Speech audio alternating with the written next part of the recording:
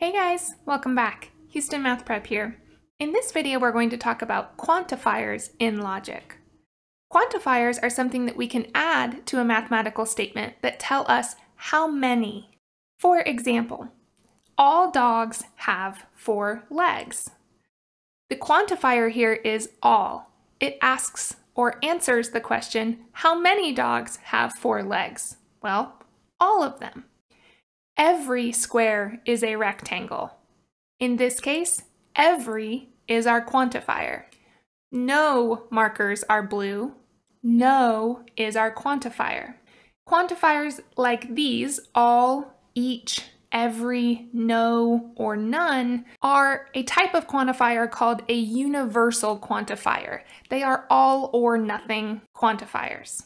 Sometimes we might see this symbol, which looks like an upside down capital A, and that stands for a universal quantifier. So it stands for each, all, every, etc.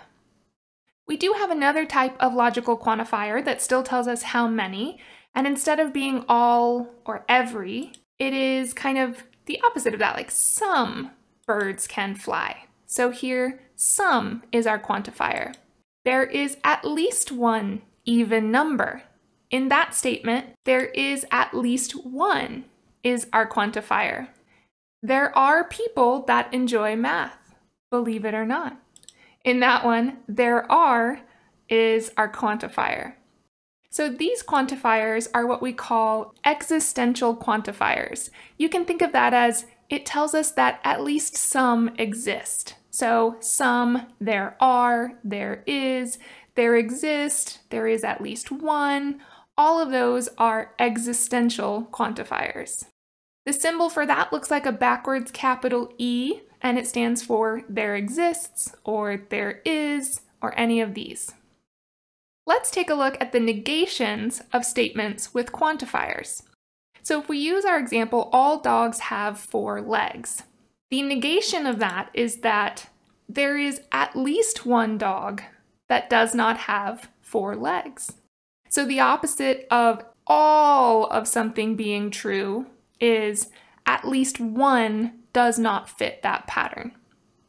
If we take our example, every square is a rectangle, again, the opposite of every is there is a square that is not a rectangle. So at least one of them does not fit the pattern. No markers are blue, so the opposite of none would be there exists at least one blue marker. If we take some birds can fly, and we think about what is the opposite of that we could say all birds cannot fly. Or maybe you might write that as no birds can fly. So here, the opposite of an existential quantifier is a universal quantifier. There is at least one even number. Well, no numbers are even is the opposite there. There are people that enjoy math. The negation of that would be no people enjoy math. In general, as we just saw, the negation of a universal quantifier uses an existential quantifier, and the negation of an existential quantifier uses a universal quantifier. So we can keep in mind that all do has the negation of some do not.